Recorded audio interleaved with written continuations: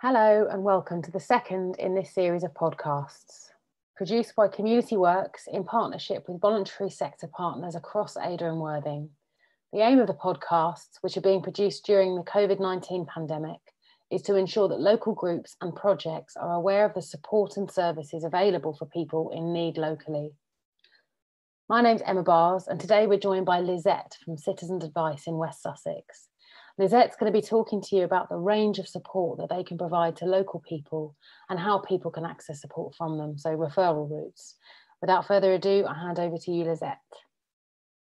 Thank you everyone for having me join you today to tell you more about who Citizens Advice is, what we do and how we're doing it. And I'd just like to first start off talking about our structure and how we operate. So Citizens Advice is a national charity with local Citizens Advice offices spread around England and Wales. And each local Citizens Advice is also a registered charity. So we're all a member of the national charity. Okay. So together we form Citizens Advice. And the Citizens Advice that I'm speaking to you today from is Citizens Advice in West Sussex, North South East. And for short, we call ourselves CAWS, and that covers 8 locations. That's East Grinstead, Crawley, Horsham, Haywards Heath, Burgess Hill, Shoreham, Lancing and Worthing. So that's quite a large geographical area that we cover. And obviously as a charity, we are a funded service and we rely heavily on funding. Our funding is made up of mainly 2 aspects. The first is that we have a core service, which is mostly funded by West Sussex County Council. And we do get some funding as well from local councils in our geographical areas. And this funding is there to deliver a generalist advice service, which is primarily run by volunteers.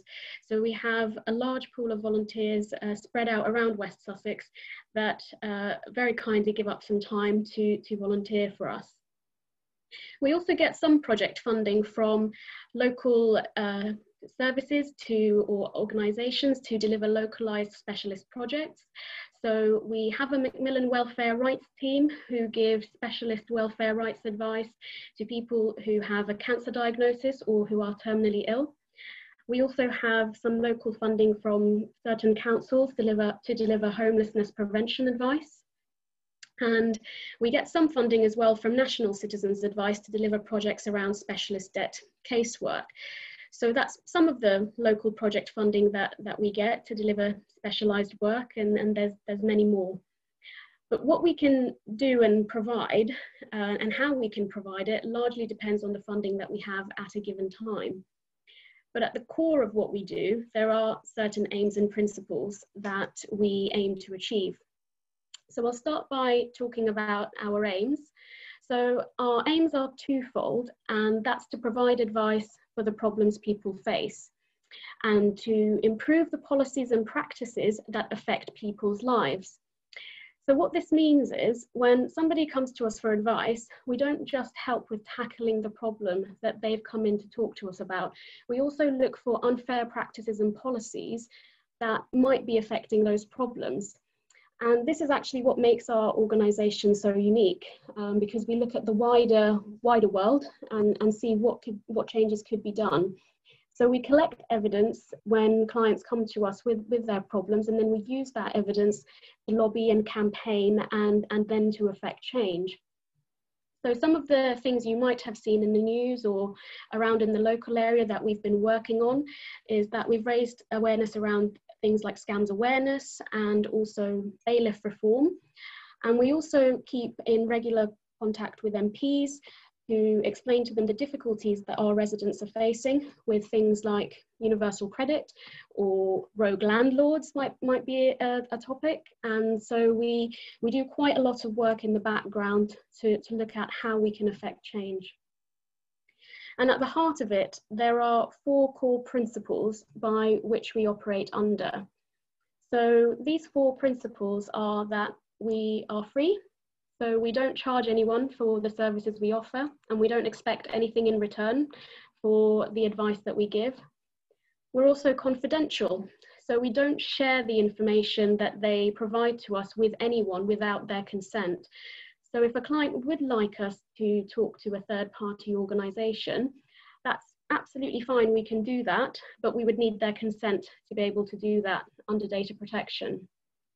And likewise, if there's a third-party organisation who would like to discuss a mutual client with us, we also need consent from their client to say that they give permission for us to share their information with them.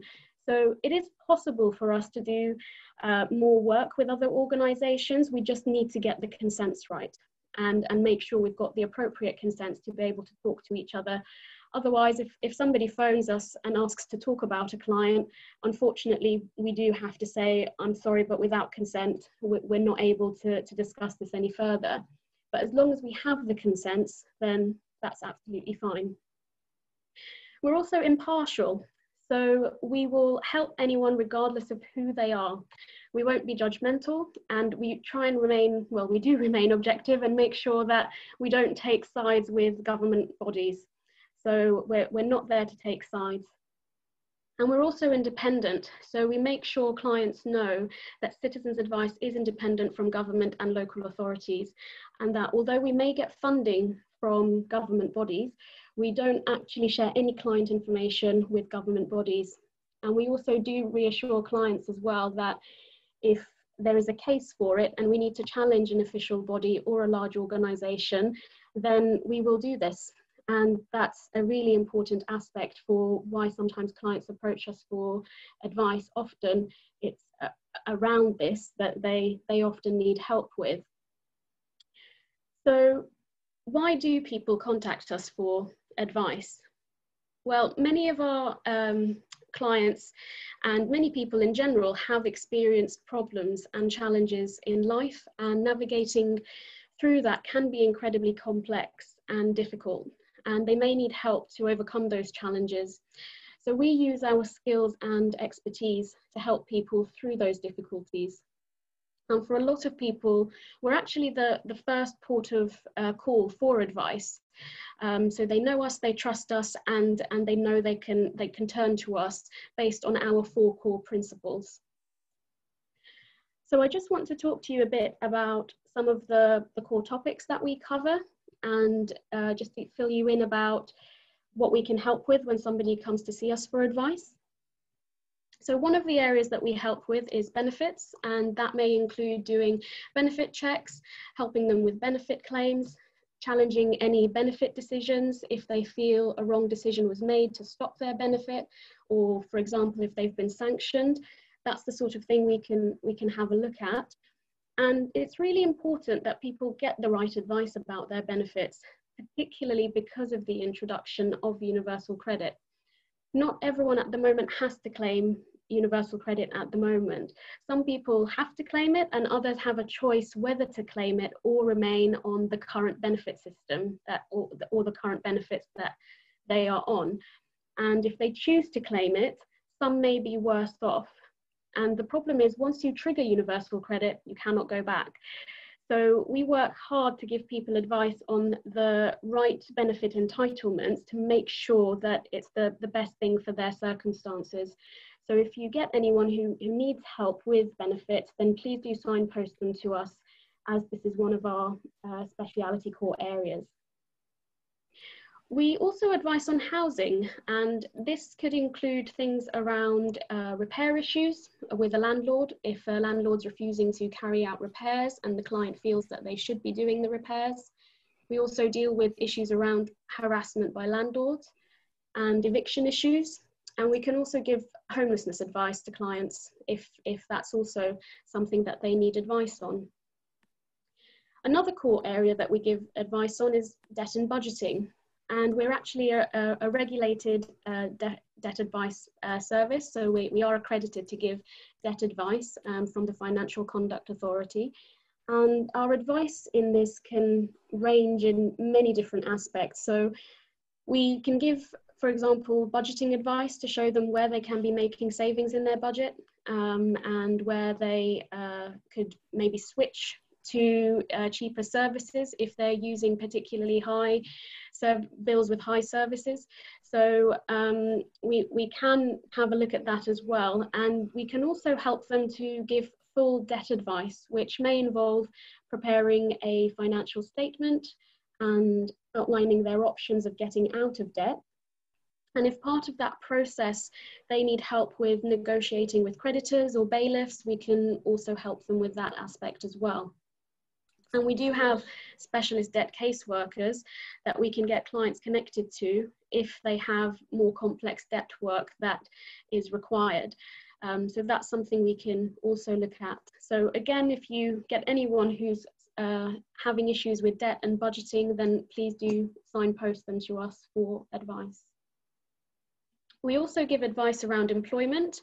So this may include problems with pay, not receiving the right wages, or not receiving the right holiday pay or statutory sick pay, and many other areas around pay. We also give advice in employment around grievances at work, dismissal, unfair dismissal, and a particularly big topic at the moment with COVID is redundancy. People are starting to face redundancy situations, and it is on the rise.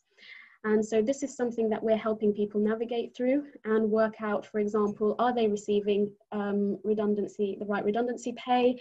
Have they been made redundant in the right way? And does it actually count as a redundancy? So there's quite a lot of things to identify, and employment law can in particular be really complicated. And a lot of people's rights depend on how long they have worked there for. But that's something we can help the clients navigate through. And we also have a volunteer employment specialist who can help with more complex employment issues. And as well as this, we also give information on relationship breakdown. This may involve things around divorce or separation, access rights to children if two sides are not able to decide how children should be contacted or where they should live. Then we have information on their options and what they can do about this situation. And in particular, domestic abuse as well. So this is also an area that is quite prominent at the moment, and we're getting increased calls at the moment around domestic abuse. And that's definitely something that we can help people navigate through, and we can also help link them into other services, so other domestic abuse advice services, or we can help get linked to affordable legal help, as well as access to legal aid if they qualify for legal aid. So that's what we can cover around relationship breakdown, and many more aspects around affordability after a relationship breakdown.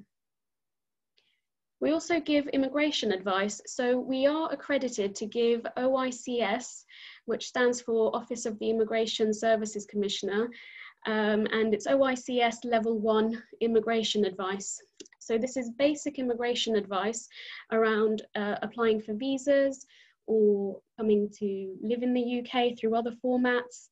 It may include also advice around EU settlement schemes. So the EU settlement process is quite a hot topic at the moment, particularly because the deadline is December 2020.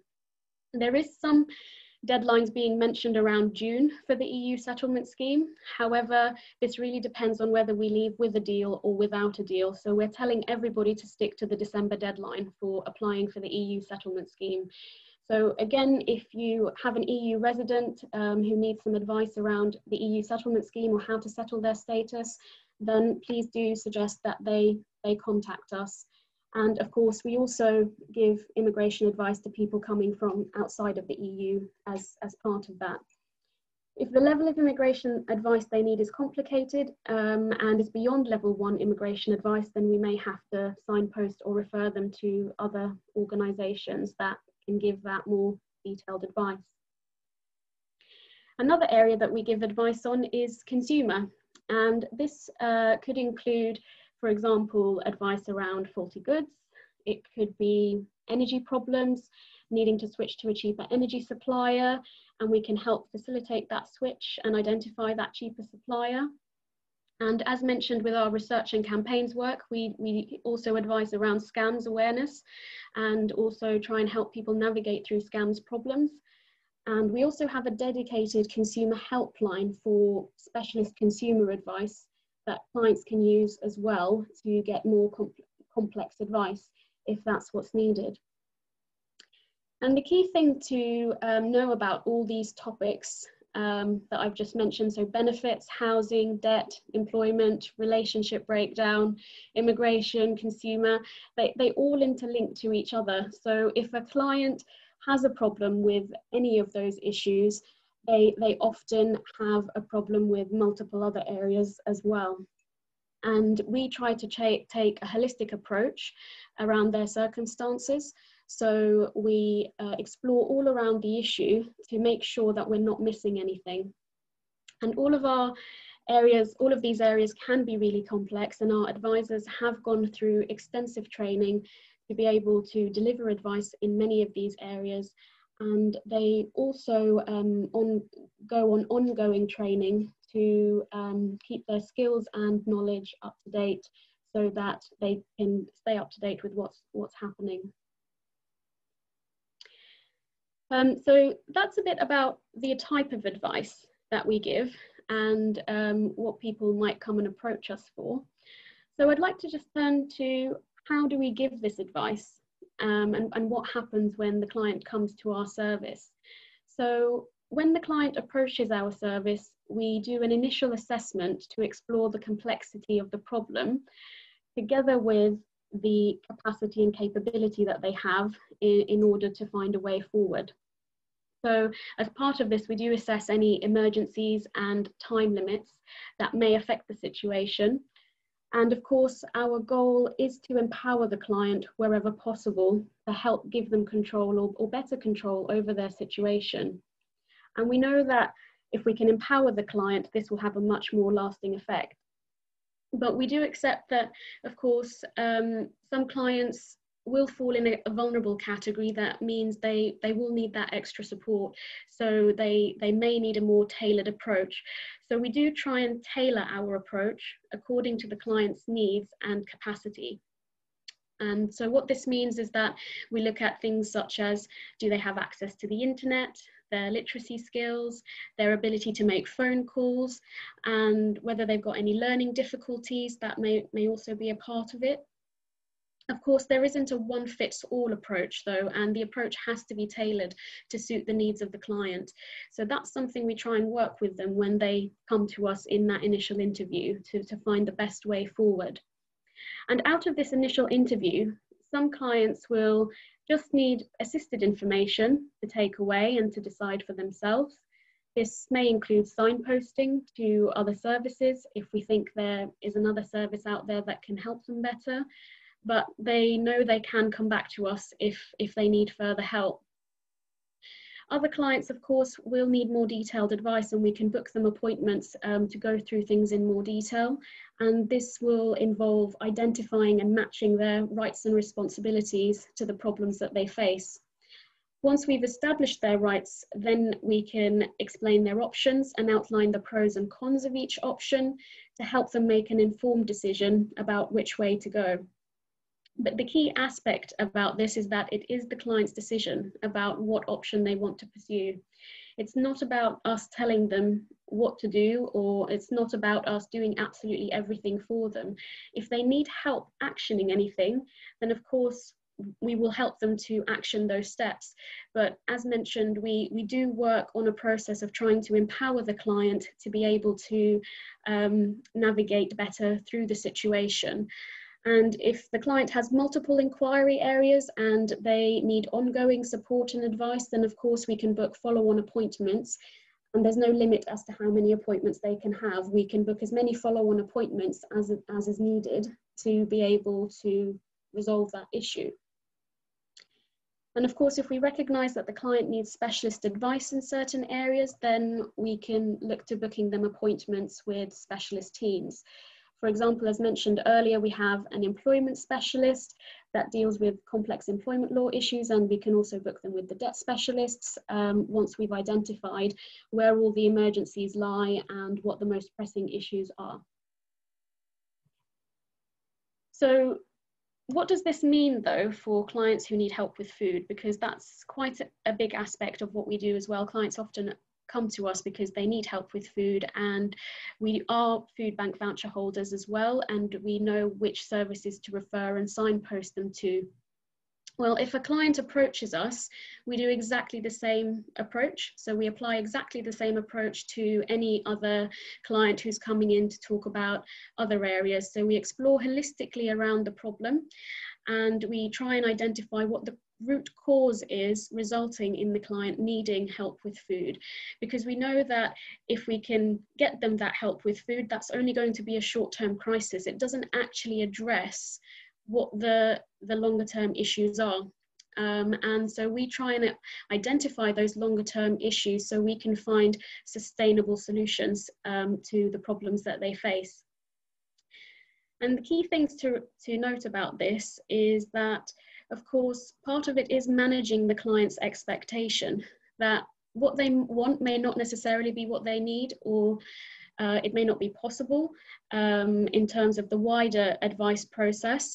And if it's not something that's within our remit, then we have to be honest about that and explain why it's not within our remit and what other services may be able to help.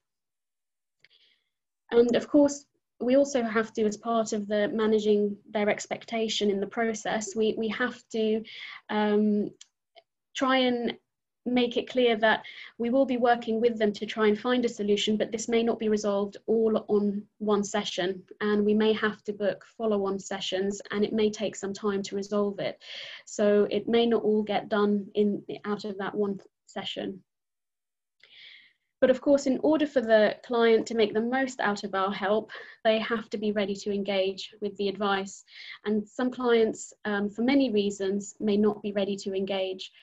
And this could be, the reasons could be because of things like they may feel that they're going to be judged if they come and seek advice. Some clients have said they feel embarrassed about seeking advice. And for some, their health may be affecting them. And so, for example, they might be suffering from depression and anxiety, which can really have a big impact on their ability to navigate through things. So for a lot of people, it takes a lot of courage for them to come and seek advice. And they even say to us, it's taken a lot out of them just to come in through the door, which is quite a big thing. And that's where empathy really plays an important part. And we try to build that rapport with the clients to help to establish a trust between us so that we're able to give them the support and advice that they need. But of course, we're not trained counsellors. So if a client does need help in this respect, then we're likely to signpost or refer to an appropriate organisation for this. And we need to make it clear to clients that we're not counsellors. So if they need somebody to talk to beyond the issues that they face, we may end up having to signpost for that. So in a nutshell, that's our work and what we do and how we do it. I think what's really important to talk about as well is how can people access our service during this time. So obviously COVID has changed the way people can access our service, and we've had to adapt and change the way we work to help as much as possible and to help as many people as possible. So at the moment we're running primarily a digital service, and this digital service comprises of people phoning us via our advice line, or they can go on our website and they can use our web chat facility and they can start chatting to an advisor via web chat, and they can also send us an email. If they go on our website again, they'll be able to enter in an email which will get sent to us. We've also got a service for clients who have hearing impairments or who are deaf. We run a BSL line, that's the British Sign Language line, and they can use that process to engage with us if they're not able to use other channels through this time. And we've actually developed a lot of different things during this time to be able to help clients digitally, and particularly with complex issues that might need you, for example, to see paperwork, or if you're helping with form filling, we've developed unique ways of working. So for example, we might suggest to a client that they either email us the paperwork if they have capacity to do that, or send it in the post, or drop it off at one of the offices. We do have skeleton staff still in the office that can take paperwork from people, and we can offer pre-arranged emergency face-to-face appointments if they're needed. And we decide this on a case-by-case basis. So it's there for emergency cases, but we also recognise that there are people with limited digital access that may need these emergency face-to-face services. So by arrangement, we can make allowances to be able to see people face-to-face and then go from there. And some of the work we've done to kind of help navigate through this time with clients is we're working closely with the hubs, and we've taken referrals from the hubs and from professionals to be able to access a wider pool of clients who might be isolated during this time. So we're trying to access as many people as possible, and have people access us as much as possible. So these are just some of the ways that we're working towards at the moment. So hopefully that's given you an insight into some of the aspects that we cover, and how we do things and why we do things as a Citizens Advice. And if there's any questions that anybody has, or if there's anything you would like clarified, then I'd be happy to go through that with you. A huge thank you to you, Lyzette. That was a really helpful overview of a really broad range of services and support that you can provide. I think what's really clear is that for you, working in partnership with grassroots projects in Ada and Worthing is really crucial to give people the confidence around the knowledge that you've got to support them with a number of problems that they might be facing, particularly in the context of lockdown. People listening can access Citizens Advice contact details, referral information, as well as self-help guides that they've got using the links on the screen now and in the About box for this podcast. This series of podcasts is being produced by Community Works within our Ada and Worthing Food Partnership project, and it's made possible with funding from the National Lottery.